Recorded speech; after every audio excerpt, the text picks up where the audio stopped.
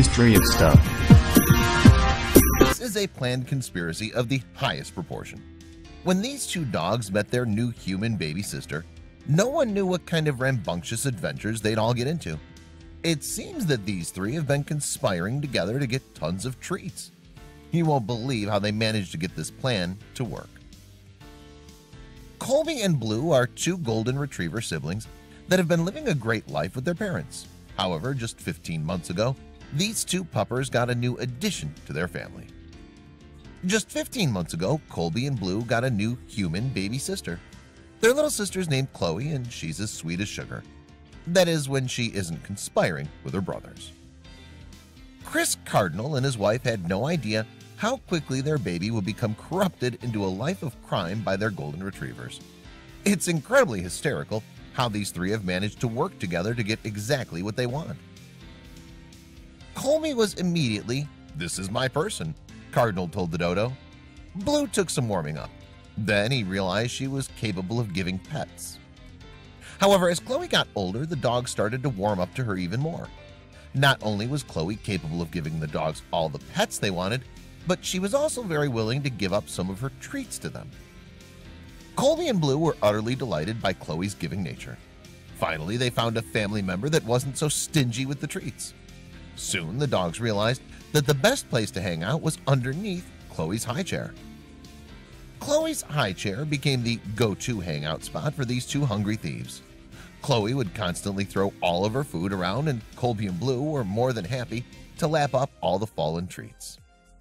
However, soon these fallen treats weren't enough to satisfy the dogs' ever-growing hunger. The dogs grew tired of waiting around for Chloe to drop her treats. So instead, they figured out a new angle. Chloe's parents had no idea what the three of them were getting into until one day they noticed that Chloe had mysteriously disappeared. They knew they'd closed the door after putting Chloe to sleep, and they also knew that Chloe wasn't tall enough to reach the doorknob. Her parents were incredibly puzzled and couldn't understand how Chloe had gotten out. That's when they decided to go over footage from the camera that they keep in Chloe's room to make sure that she's safe throughout the night. So Chloe's mom and dad sat down and watched the footage. That's when the truth was finally revealed to them. It was the dogs that were helping Chloe to escape during the very early hours of the morning. They definitely knew what they were doing, Cardinal said. They start getting real hungry around 6 a.m. And instead of barking outside our room, they figured they'd try the baby. They snuck into her room before overnight once, but not for breakfast. At the time, she wasn't walking yet. So this is the first time it affected a prison break. Chloe was more than happy to get out of the room early.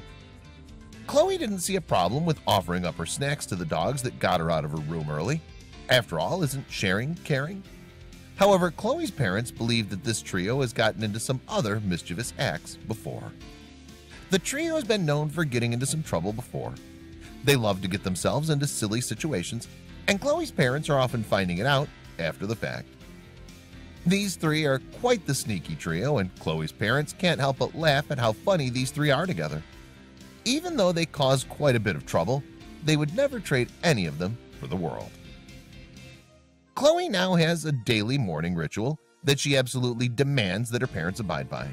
She needs to get in her morning pets with the puppies each morning. Chloe wakes up every morning and asks to see Papa. Cardinal said she has to go give them their pets each morning. The Papas also help teach Chloe about socializing and how to deal with animals.